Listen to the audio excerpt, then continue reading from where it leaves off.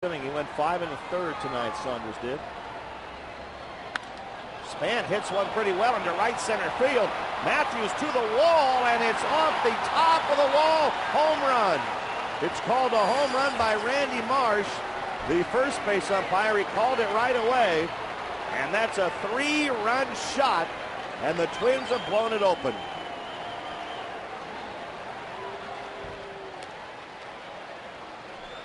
Well, he's got some pretty good pop from that leadoff spot. Span does. That ball was hit well, and he had a good carry.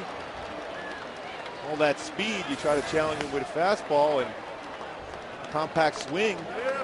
First round draft pick, gets the ball out of the yard for a 3-run shot. That one right off the top of the out-of-town scoreboard. First base umpire and crew chief, Randy Marsh, made the call on that. No argument from the Angels. And it's 8-0 Minnesota.